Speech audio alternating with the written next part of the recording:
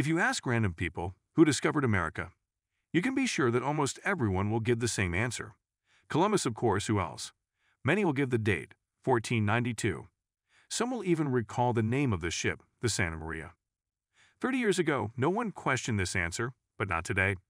Modern historians are brave enough to call the discoverers of the distant continent, and the Viking Leif Eriksson, and Chinese explorer Zheng He, and the Englishman John Cabot. We, in turn, will try to separate fiction from reality.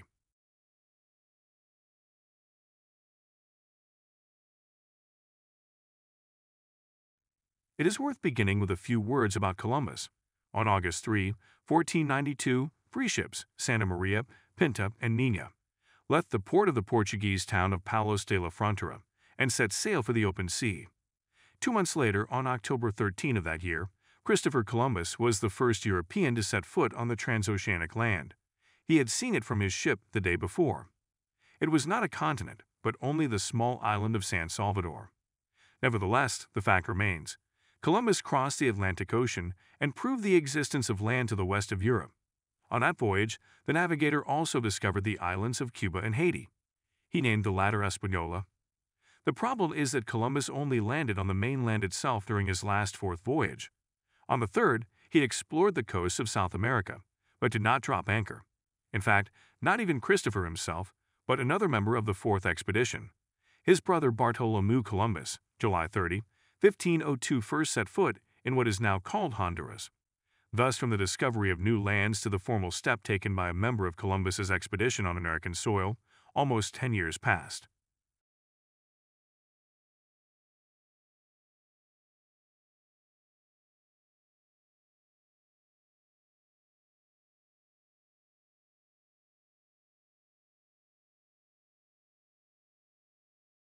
Columbus's sensational discovery caused a boom among those wishing to reach the new continent, rumored to be rich not only in danger but also in precious metals. One of the adventurers was the English merchant John Cabot. To be more exact, his birth name was Giovanni Cabot, and he moved from his native Genoa to England only in 1494, aged 45. It was Cabot who persuaded a guild of merchants to equip the first English expedition to Novaya Zemlya. By the way, one of the patrons who paid for Cabot's expedition was named Richard Emmerich. Some historians believe that the name America was given to the continent for this reason, and Amerigo Vespucci had nothing to do with it. On May 2, 1497, Cabot sailed from Bristol and in less than 2 months reached the island of Newfoundland, which is now part of the Canadian province of Newfoundland and Labrador. Characteristically, Cabot, like Columbus, sincerely believed that he had circumnavigated the earth and reached the east coast of Asia. On June 24, 1497, it was Cabot who became the first European to set foot on the land of North America. But again, not on the mainland. The discovery of the mainland was clearly being delayed. A year later, on a repeat voyage, Cabot explored Baffin Land in Greenland and saw the mainland line from afar and mapped it, but never landed on the continent. But Amerigo Vespucci turned out to be a more literate and lucky navigator, although he was not even the captain of the ship that first reached the new continent. The captain was the Spanish Grande Alonso de Ojeda, and his expedition set out for the new lands in May 1499. They did not sail the beaten path for long, only 24 days, and already on June 14 they dropped anchor off the coast of Suriname. Vespucci served on the ship as navigator. In fact, both Vespucci and the pilot of the expedition, Juan de la Cosa, had participated in Columbus voyages. That is, it was not their first time. Ojeda was safely forgotten, mainly because he was ruthless, thirsty for profit, and had no interest at all in geographic discovery. On the second expedition, Captain Ojeda was revolted and returned to Europe in chains, while the cunning politician Vespucci took his place in history as the first man to set foot on the American mainland. With the support of the Duke of Lorraine, Renigier, and a number of influential friends, Vespucci not only made a series of voyages to the New World, but also, in modern parlance, intelligently advertised them. Amerigo's name was on everyone's lips, while Columbus had fallen into disfavor and was in a difficult position. However, one cannot belittle the merits of Vespucci either. As an excellent navigator, he contributed to the study and mapping of much of the South American coastline. The only problem is that neither Columbus, nor Cabot, nor Vespucci were the first. The first were the Vikings.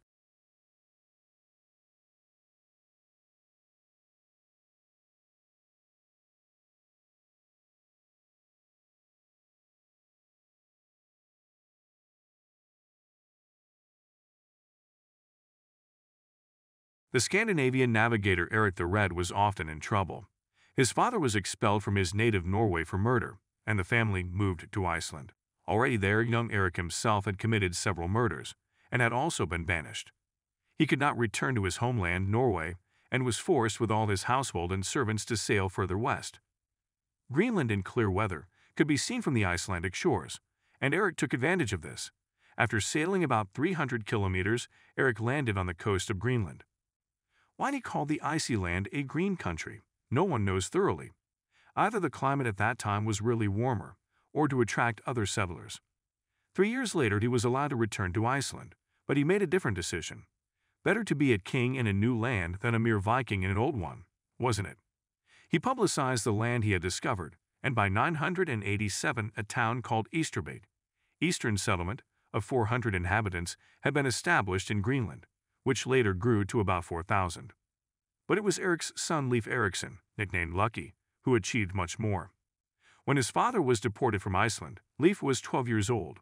He grew up matured and, like his father, wanted to own new territories.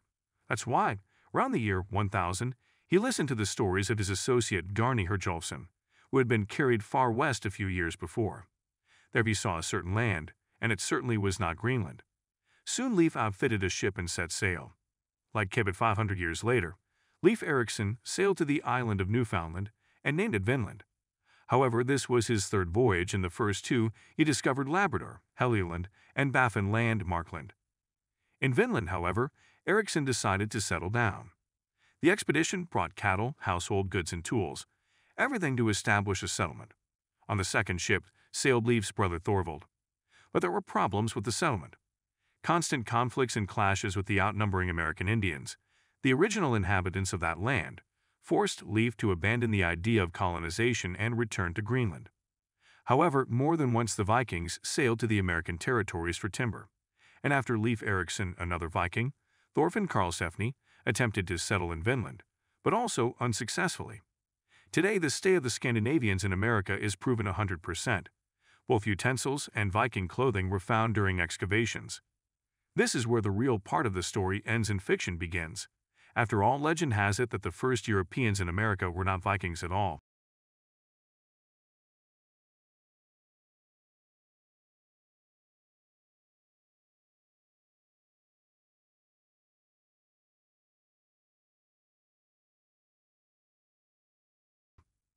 Irish saints are rather peculiar. While the canonized historical figures of mainland Europe mostly distinguished themselves by humility and martyrdom, the Irish were most often heroic, holding a sword, shield, or helm in their hands. Street Brendan of Clonfert, in particular, was nicknamed the Navigator because he spent many years trying to find Eden beyond the seas. There are quite authentic moments in Brendan's biography. His birth in 484, his baptism at Tabrid, his taking of the priesthood, the founding of a monastery at Brendan Hill. There are dated entries in the monastery books describing these events.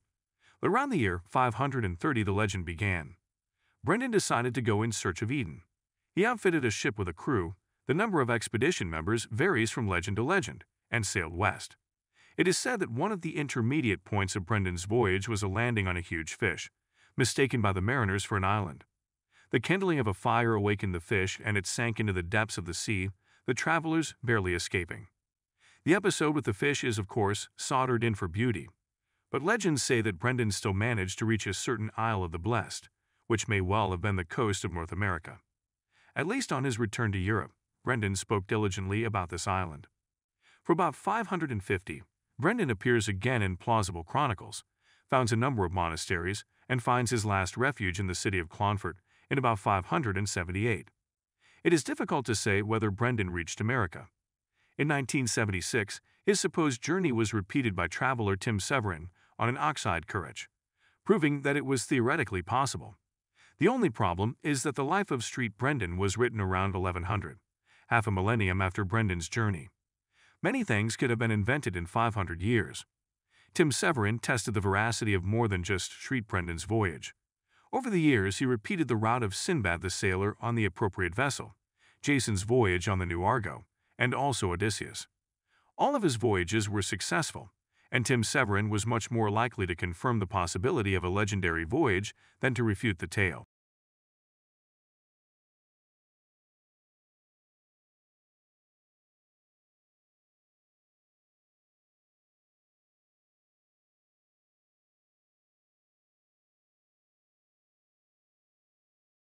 The last European discovery of the Americas occurred just 20 years before Columbus' voyage in 1472.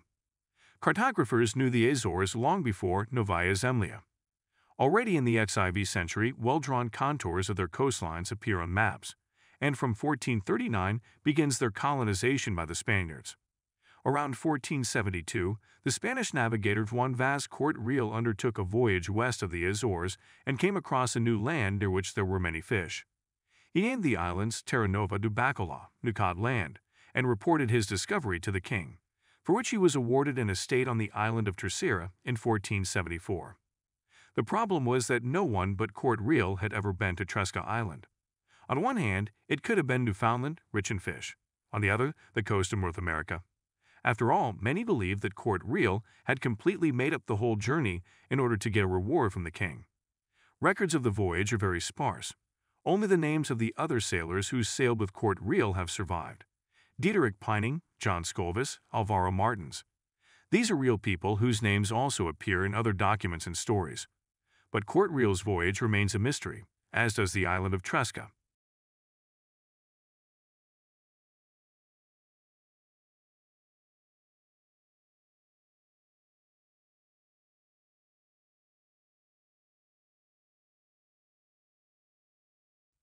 It is not only Europeans who claim primacy in the discovery of the Americas. An example of this is Abu Bakr II Mansa, Sultan of the Mali Empire of the early 14th century. In 1310, he succeeded his nephew Muhammad ibn Ba'al on the throne, but he turned out to be a worthless ruler. Abu Bakr's main goal was to explore the empire's maritime possessions. He questioned in detail all the sailors he could talk to, Egyptian, Malian, European, and outfitted a huge expedition. Each ship was stocked with food for 2 years to come. On board were experts in navigation, carpenters, merchants, jewelers, cattle. It was a whole floating city, almost 300 ships. In 1312, Abu Bakr's fleet sailed from the shores of Senegambia to the west, to the legendary land beyond the ocean. Mansa became Muzahai, and Abu Bakr never returned from his voyage. It is said that he did swim to America and stayed there, but excavations do not confirm this. In 2002, the Englishman Gavin Menzies published a book called 1421, the year China discovered the New World. It is not difficult to guess what it was about. Based on various historical and geographical assumptions, Menzies claimed that in 1421 the Chinese fleet, under the command of the diplomat and admiral Zheng He, 1371–1435, reached the west coast of America. Zheng He was indeed a great traveler. Between 1405 and 1433, he undertook 7 voyages of exploration for trade and foreign affairs in the service of the Ming emperors Zhu Di, Zhu Guoji, and Zhu Zhanzi. It is well known that Zheng He visited a number of regions on his voyages: Champa, Java, Palembang, Sumatra, Ceylon, Calicut, East Africa, and the Arabian Peninsula. America, according to Menzies' version, was visited by a Chinese admiral on his 6th voyage, which occurred in 1421–1422. There is no evidence for this fact, other than the author's logical conclusions. The book can safely be considered a fantastic reconstruction.